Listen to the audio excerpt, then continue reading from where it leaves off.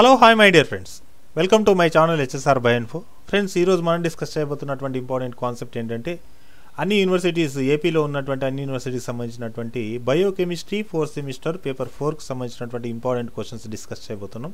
Total questions 23 questions ఉంటాయి. ఖచ్చితంగా మీకు 70% స్కోర్ అనేది అవుతుంది. మన లక్ బాగుంటే 100% స్కోర్ కూడా అయ్యే ఛాయిస్ అనేది ఉంది. కాబట్టి ఇంకా లేట్ చేయకుండా కాన్సెప్ట్లోకి వెళ్దాం. ఒకసారి చూడండి ఫ్రెండ్స్, ఇక్కడ మీరు కానీ చూసారంటే ఇక్కడ మనకు సంబంధించినటువంటి అన్ని ఇన్ఫర్మేషన్స్ ఇవ్వడం జరిగింది.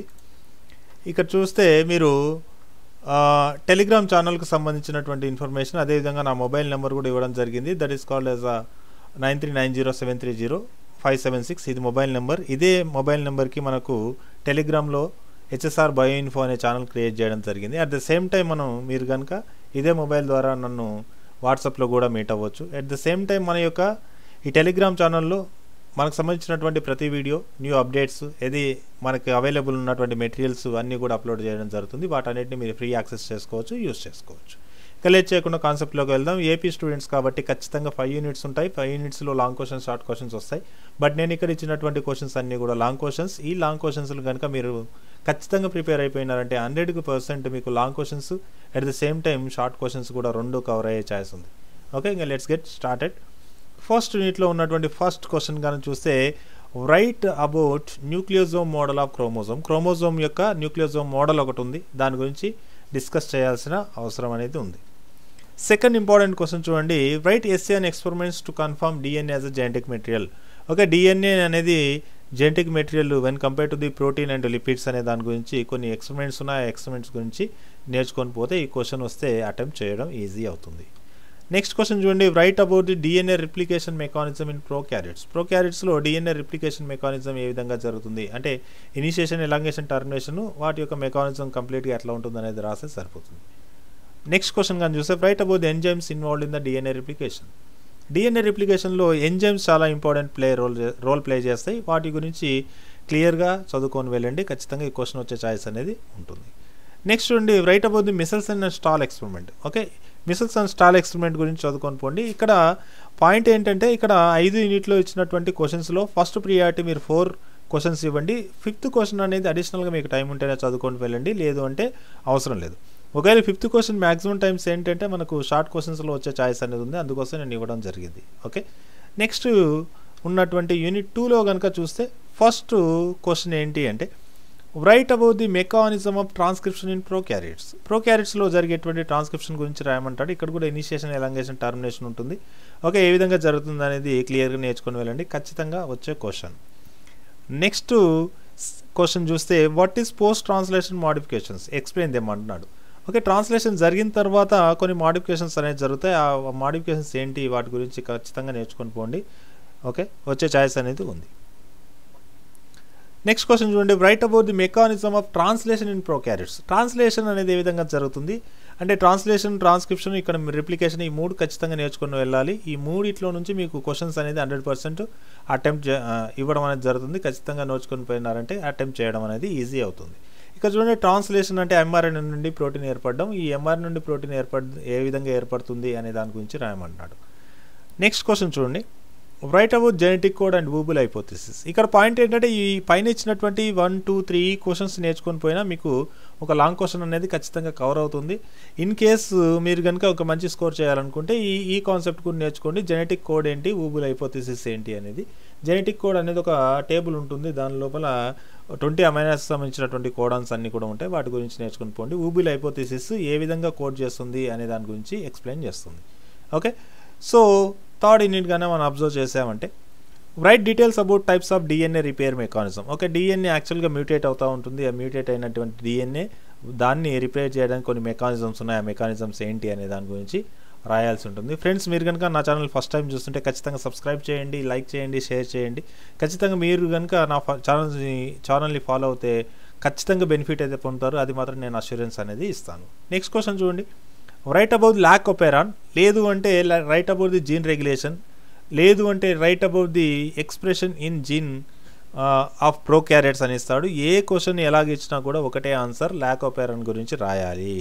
ఒక ఐపీఓ జెడ్వై జీన్స్ ఉంటాయి, ఏ విధంగా ఎక్స్ప్రెస్ అవుతాయి, ఏ కండిషన్స్లో ఉంటాయి. ఈ క్వశ్చన్కి సంబంధించినటువంటి ఇన్ఫర్మేషన్ మనం ఆల్రెడీ వీడియో అప్లోడ్ చేయడం జరిగింది. మీరు యూట్యూబ్కి వెళ్ళేసి lack of earned and HSR బయోఇన్ఫో అని కొట్టినారంటే దానికి సంబంధించినటువంటి మొత్తం ఇన్ఫర్మేషన్ వస్తుంది. మ్యాక్సిమం ఇక్కడ నేను ఏదైతే చెప్తున్నానో ఇక్కడ మ్యాక్సిమం 3 యూనిట్స్ వరకు మనం వీడియోస్ చేయడం జరిగింది, ఇంపార్టెంట్ క్వశ్చన్స్కి సంబంధించినవి. వాటిని మన ఛానల్లో ఉన్నాయి.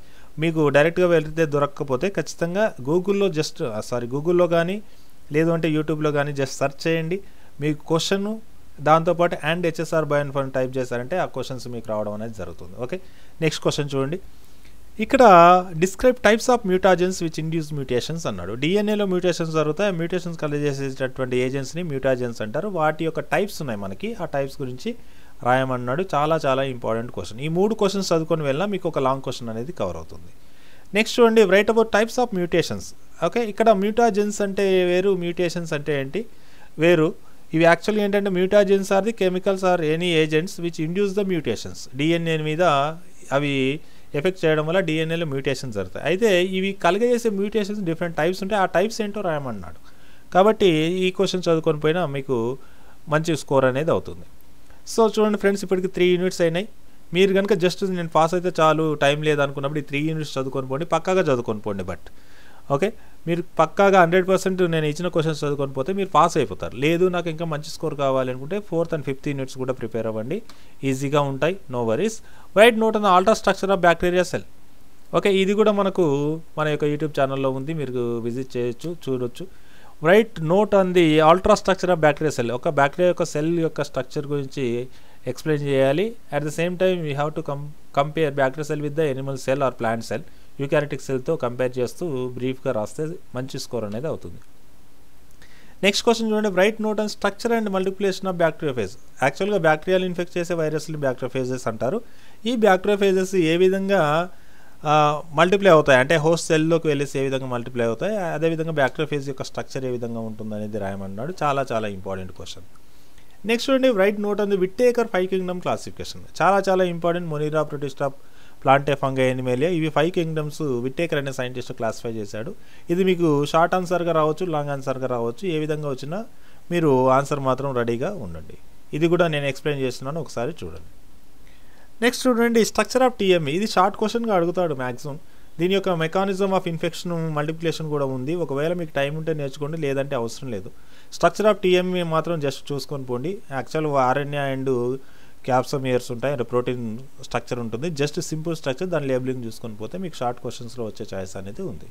లాస్ట్ క్వశ్చన్ చూడండి, దీనిలో right note and structure of HIV, symptoms and diagnosis of AIDS అన్నాడు. హెచ్ఐవి అనేది ఏ విధంగా ఉంటుంది, దాని యొక్క స్ట్రక్చర్ ఏ విధంగా ఉంటుంది, అది వచ్చినప్పుడు సిమ్టమ్స్ ఏ విధంగా ఉంటాయి, ఎప్పుడు బయటపడతాయి, అట్ ద సేమ్ టైం మనకి ఎయిడ్స్ వస్తాయి. ఓకే, హెచ్ఐవి కాస్త ఎయిడ్స్గా కన్వర్ట్ అయినప్పుడు వాటి యొక్క డయాగ్నోసిస్ ఏ విధంగా చేస్తారు. యాక్చువల్గా ఎలిసా ఉంది, పీసీఆర్ ఉంది, చాలా ఉన్నాయి టెక్నిక్స్. ఇప్పుడు ముఖ్యంగా యూజ్ చేసేది ఎలిసా అనేసి చెప్తుంటాం, కానీ అడ్వాన్స్ టెక్నిక్స్ కూడా వచ్చాయి, ఆర్టీపీసీఆర్ సో ఆన్. దాంట్లో మీరు ఏ విధంగా డయాగ్నోస్ చేస్తారు, మీ దగ్గర అవైలబుల్ ఉన్న మెటీరియల్లో అంటే డిగ్రీ స్టాండర్డ్లో రాస్తే సరిపోతుంది. సో ఫ్రెండ్స్, ఇది మనకు ఉన్నటువంటి unit 4. Coming to the unit 5, దానిలో ఉన్నటువంటి first important question, right note on physical sterilisation methods. Okay, ఇది కంప్లీట్గా మైక్రోబయాలజీకి సంబంధించినటువంటి information. Right note on physical sterilisation methods గురించి రాయమన్నాడు. యాక్చువల్గా ఫిజికల్, కెమికల్ స్టెరిలైజేషన్ మెథడ్స్ ఉన్నాయి. దానిలో ఫిజికల్ మెథడ్స్ ఏ విధంగా స్టెరిలైజ్ చేస్తాం అనేది ఫస్ట్ ఇంపార్టెంట్ క్వశ్చన్. నెక్స్ట్ చూడండి, as usual right note on chemical sterilisation methods. పైన ఫిజికల్ స్టెరిలైజేషన్ మెథడ్స్ ఉన్నాయి, కింద కెమికల్ స్టెరిలైజేషన్ మెథడ్స్ ఉన్నాయి. ఈ రెండిట్లో క్వశ్చన్ అయితే వస్తుందబ్బా, అందుకోసమే కొద్దిగా జాగ్రత్తగా చూసుకొని ఈ 2 క్వశ్చన్స్ చదువుకొని పోండి. థర్డ్ క్వశ్చన్ చూడండి, right note on bacterial growth curve and kinetics. యాక్చువల్గా చాలా చాలా ఇంపార్టెంట్ ఇది మైక్రోబయాలజీ స్టూడెంట్స్కి. బ్యాక్టీరియల్ గ్రోత్ కర్వ్ అనేది log phase, stationery and death phase ఉంటుంది. జస్ట్ చిన్న కర్వే అది యాక్చువల్గా, కానీ డిగ్రీ స్టాండర్డ్లో చాలా చాలా ఇంపార్టెంట్. కానీ దాని బ్యాక్గ్రౌండ్లో ఉంటుంది, ఎందుకు ఆ విధంగా జరుగుతుంది, న్యూట్రిషన్స్ డిప్లీట్ ఎప్పుడు అవుతాయి, ఎప్పుడు డెత్ స్పేస్కి వెళ్తుంది అనే దాని గురించి నేర్చుకొని పోతే సరిపోతుంది. నెక్స్ట్ చూడండి, మనకు కల్చర్ మీడియా అనేది సింపుల్గా రాశారు. Different types of culture medias ఉన్నాయి, వాటి గురించి ఇక్కడ అవసరం లేదు, ఎందుకంటే రిమైనింగ్ క్వశ్చన్స్ నేర్చుకొని పోతే దీని గురించి అవసరం లేదు. ఇది అడిషనల్గా మనకు 5 మార్క్స్ లేదంటే షార్ట్ క్వశ్చన్స్గా వచ్చే ఛాయిస్ ఉంది, కాబట్టి కొద్దిగా కేర్ఫుల్గా చూసుకొని పోతే సరిపోతుంది. Last question of the unit 5 and also paper. ఇది చూడండి, right note on the isolation of pure culture by different methods. యాక్చువల్గా మనం ఏదైనా మట్టి దానిలో ఉన్నటువంటి బ్యాక్టీరియాని తీసుకునేసేసి దాన్ని ప్యూర్ కల్చర్ చేయాలంటే డిఫరెంట్ టెక్నిక్స్ ఉన్నాయి. యాక్చువల్గా streak plate, spread plate and pour plate అనేసి ఈ మెథడ్స్ని యూజ్ చేసేసి మనం ఐసోలేట్ చేస్తాం యాక్చువల్ కల్చర్స్ని. ఏ విధంగా చేస్తాం అనేది చాలా ఈజీగా ఉంటుంది, నేర్చుకొని పోతే సరిపోతుంది.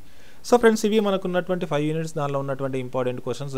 డెఫినెట్గా మీకు అయితే 70% స్కోర్ అయితే అవుతుంది. డెఫినెట్గా నాకు కావాలి అంటే మీకు క్వశ్చన్స్ రాకపోతే నాకు మెసేజ్ కూడా పెట్టొచ్చు, నేనైతే గట్టిగా నమ్ముతాను అనమాట. ఓకే, వస్తాయి, ఖచ్చితంగా వస్తాయి.